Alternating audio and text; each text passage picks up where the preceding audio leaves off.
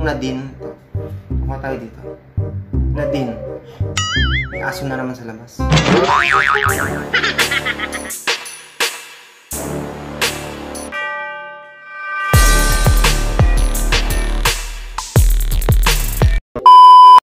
Hey guys! Welcome back again to my YouTube channel. So for today's video, ay may requested video na naman tayo guys. Ito galing ito sa aking katrabaho dati dun sa munisipyo, dun sa munisipyo namin sa San Dionisio, sa Iloilo. Message siya sa akin sa Messenger, sabi niya kung pwede ko daw gayahin si Meme Vice. So si Vice Ganda ang ating transformation for today. So sana ma-achieve natin ulit yung look ni Vice Ganda, no?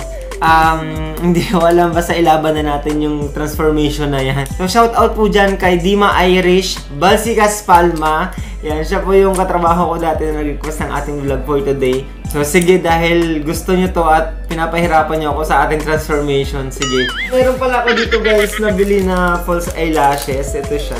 Sa Glad King ko to nabili. Check out nyo. Bali may 5 pair siya ng false eyelashes na magkakaibang length. Yan. May maiksi hanggang dito sa mahaba. Nabili ko siya ng 250 pero set na siya.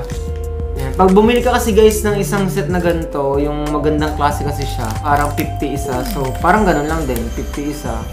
5 set, 250. So ayan, bumili na ako ng isang set para marami tayong pagpipilian na haba ng ating pilik mata. So bago natin simulan guys ang ating transformation, kung di ka pa nakapag-subscribe sa aking channel, mag-subscribe ka na dyan at i-click ang notification bell para lagi ka updated sa ating mga uploads. So ayan, simulan na natin guys ang ating transformation kay Vice Ganda at para ma-achieve natin yung look na gusto ninyo. So sana ma-achieve natin, no? So ayan, ilaban natin yung transformation na to. Ayan, simulan na natin guys ang ating video.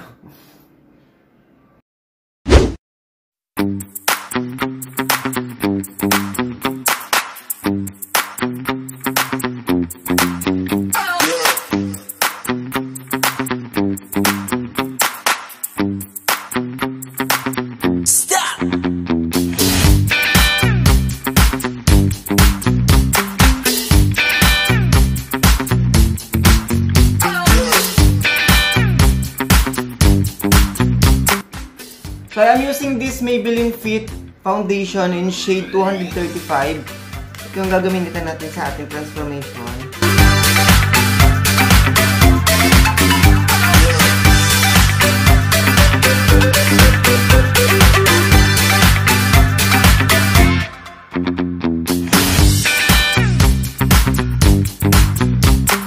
And so gagamitin ko to guys, yung concealer ng Detail Cosmetic in shade light.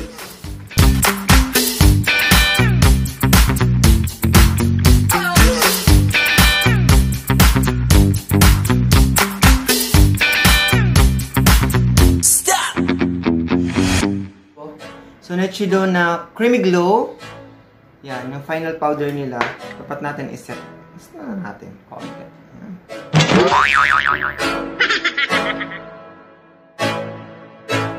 Sa ating kilay guys, gagamitin ko tong BYS na Brow Tattoo in shade brown. Guguhit lang tayo ng konti kasi actually maganda na yung ano ko eh. Yung eyebrow ko eh. Kukuha lang tayo ng konti dito.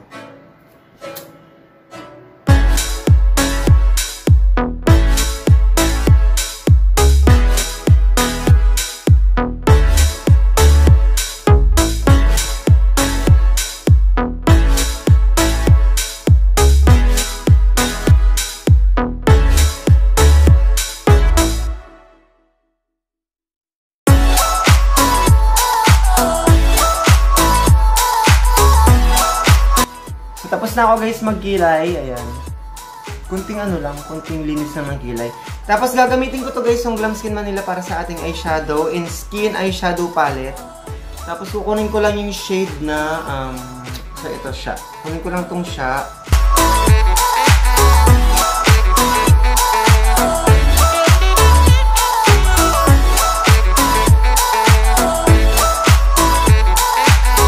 Yung shade na hairline. Itong black.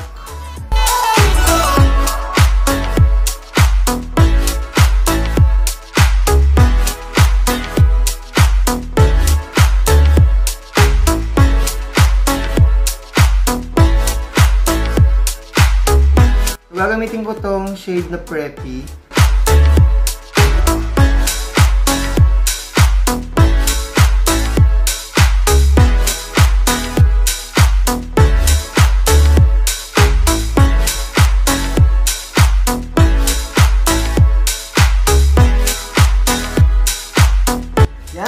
So, tapos na tayo guys sa ating eyeshadow.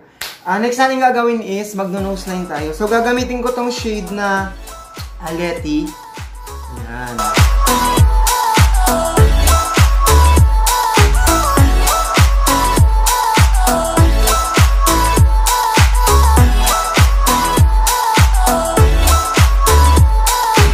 Itong Careline na powder yung shade natural. Magpa-powder muna ako.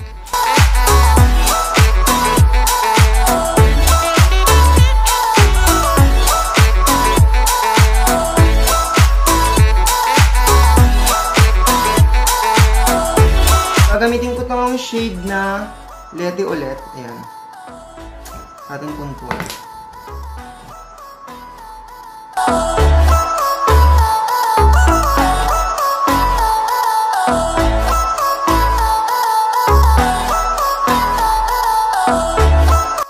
So, proceed na tayo guys sa ating lips. Ayan.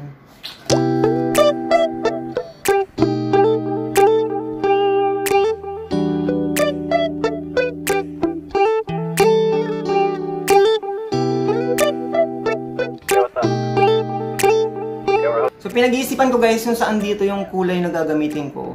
Kasi may shade na 05 tsaka 08. So, try muna natin itong medyo light. Itong Naked 9 na yung shade 05.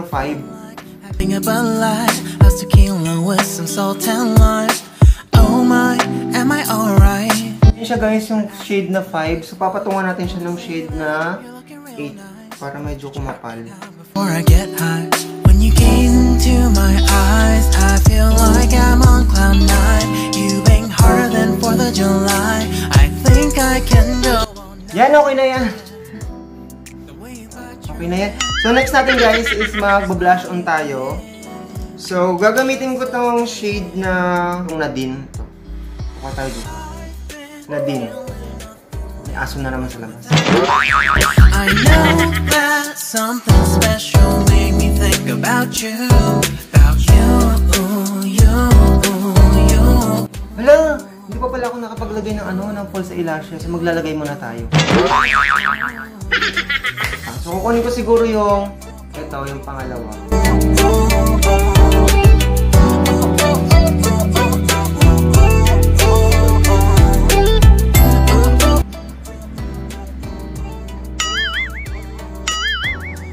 Oh, boys, ganda na ba? BYS na contour tayo. So, highlight muna tayo. Konti lang. Konting highlight lang siya. Yan. Yan. Yan. Diba? Konti lang. Itong shade na to, yung Linger. Kukunin natin to.